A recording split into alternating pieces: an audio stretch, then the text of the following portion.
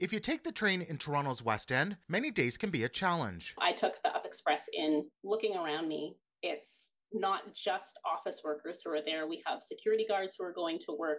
We have first responders. We have construction workers. There's a huge element who have been underserved by transit in our neighborhood. For riders in Weston like Haley Fuller, the Up Express train is a vital link to downtown and the airport. What drew us to the Weston neighborhood was really the appeal of the Up Express and the fact that we could get downtown in 15 minutes. It's been such a fantastic thing to have in the community. So when Premier Doug Ford made this announcement, we're here to announce the largest GO train expansion in more than a decade.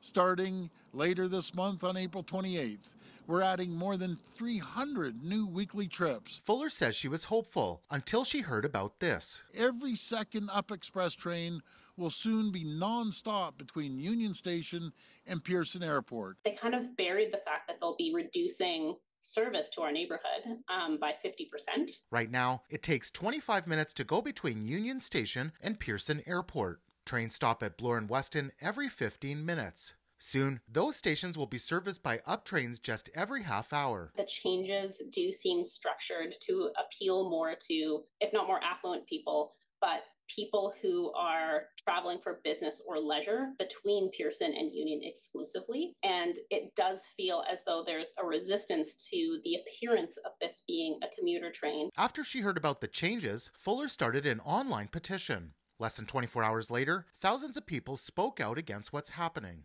Fuller notes the new nonstop trains will only save riders a couple of minutes. You are losing from a captive audience who wants and needs this transport. So it's an interesting decision. I would love to see some of the data behind the decisions that were made to save 2 minutes. We were hearing feedback, a few different kinds of feedback. One was that Up Express trains tended to be quite crowded. Metrolinx spokesperson Andrea Ernesax says staff know this is going to impact regular riders. The goal with the changes was really to provide more options to people who are traveling, understanding that there will be impacts to people's schedules, and we understand that can be challenging. We'll continue to monitor it very closely and make sure that we're reactive to people's needs. She says part of the beefed up GO train schedule will help address lost Up service. There are a couple of gaps in that, but what we've done is very closely look at ridership to see where the most need is. The GO train, again, will be coming very close to a 15-minute service, so you'll have two options. You'll be able to take an Up Express train or you'll be able to take a GO train. We don't expect people to be left behind.